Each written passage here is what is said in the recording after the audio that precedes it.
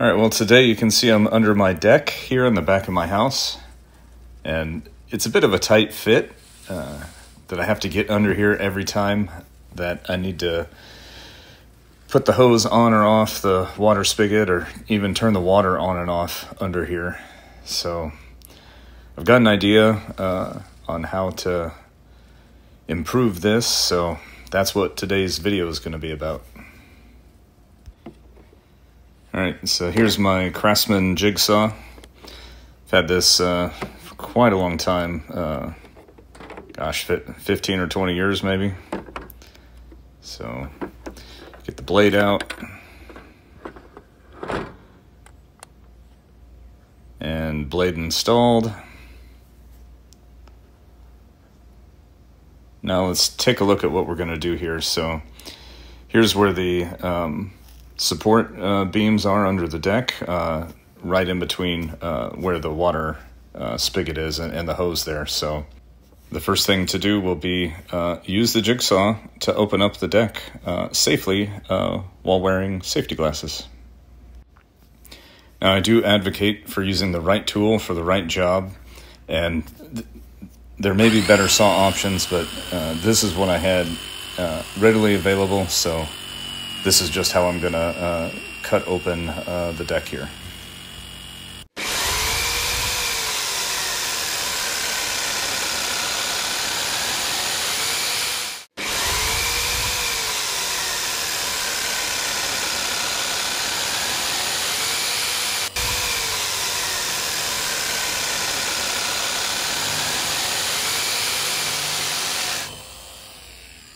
Now that was a satisfying drop. Obviously, using the jigsaw, it was hard to get a straight cut there, so I'm going to trim up both sides and make this a lot cleaner on the cuts here. So we've got both sides marked, and I went ahead and cut these off camera, so here's the improved look, much better trimmed up now. So I'm also using a spare piece of deck board so that I can cut a flush piece that will fit for the access point. So I've got a hole opened up there that we'll be able to use to pull this up anytime that we need to get access to the water spigot. Note the grooves here on the deck board. That's where 3D printing is going to come in. Remember the grooves on the bottom of the deck board I said to remember for 3D printing. So this is the design that I'm trying out to start with. That's going to help be able to hold the deck board piece for the access point in place. So this is printed in Bambu Lab Basic Red PETG. And for the first print here, it looks like it came out pretty well. The bridging on the PETG, it's a small section, but looks all right. So the idea is that I'll have this on both sides, of course, left and right, that'll slide underneath in between the support joists under the deck here, like so, and then being able to hang out to hold the access point piece in place. This fits in pretty well, on the left side at least. So let's double check on the right side as well.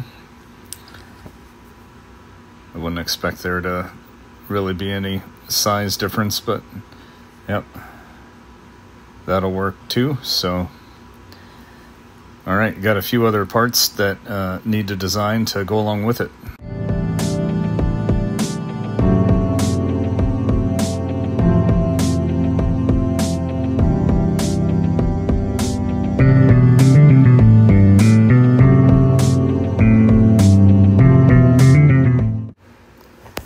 So I've designed on the other side of the three-pronged holder for the access point deck piece to be able to have a slider mechanism that will adjust on the other side, and then the 3 pins there to be able to close up the other side as well. So let me demonstrate what I mean here. You can see there, that will let me adjust how far out the piece is for the access point to be resting on, and still have enough space to reach down and turn the water spigot on and off. So the part that's sliding will be from underneath. It'll be on the other side of the deck joist. And then for the part here with the 3 pins, in case the 3-pronged part is ever pulled on, that should give enough resistance to be able to stop so that it's not completely pulled out and just falls down the access opening there. So need 2 of them, of course, for the left and right side, and everything printed well, and the slider is working fine here, and the 3 pins fit in both. So we're about ready to head back out to the deck and get everything assembled out there.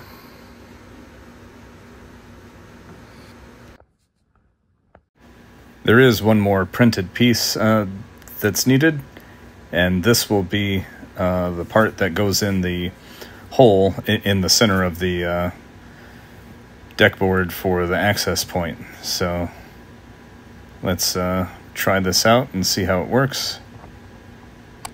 Oh, jeez. Well, yeah, that was meant to be press fit, but I'll have to reprint that part later. So let's go ahead and get the rest of everything assembled here first. So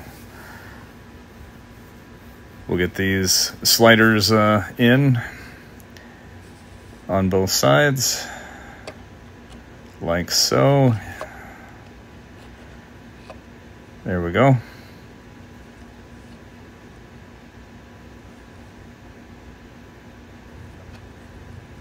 All right, now I wasn't able to record fitting on the slider piece. That took 2 hands, and so I couldn't record it, but I got it adjusted to sit where I wanted it to, and yeah, the pins just pop right in nicely for a good snug fit, and should keep everything in place pretty well. So, all right, got the right side done.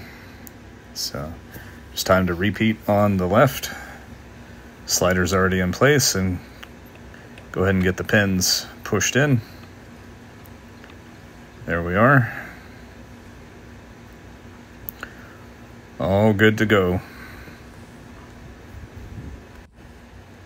Let's go ahead and get the deck board access point slid into place as well. And can't believe that part snapped. Have to print one more time to get the job done. But there, nice fit from underneath.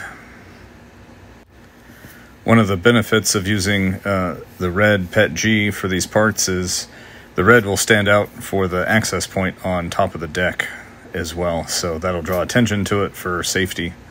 But now that I've got it reprinted, let's try again. It's got a little bit of give to squeeze to it, so instead of pushing it all in at once like I did last time, I'll try and work it in easier now. And it does stick underneath the board a little bit, so it helps to have it with the opening under. There we go.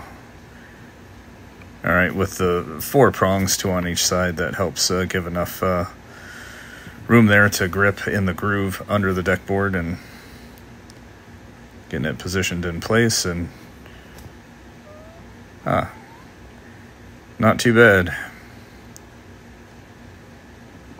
Yeah, that's going to be a lot simpler to turn the water on and off and get access to the hose instead of crawling underneath.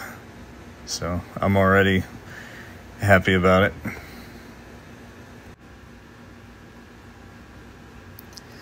Now let's see what it looks like walking up onto the deck. So yeah, the red circle with the PETG for the access point really stands out, and you can definitely tell that something's there. So just open it up and it's ready to go when need to use the hose. You'll also note, just for extra caution, I did put some wood blocks underneath as well for extra support. This little section for the access point is right up next to the wall of the house as well. It just makes so much more convenient to be able to turn the water on and off and get the hose on and off as needed. So thanks for watching.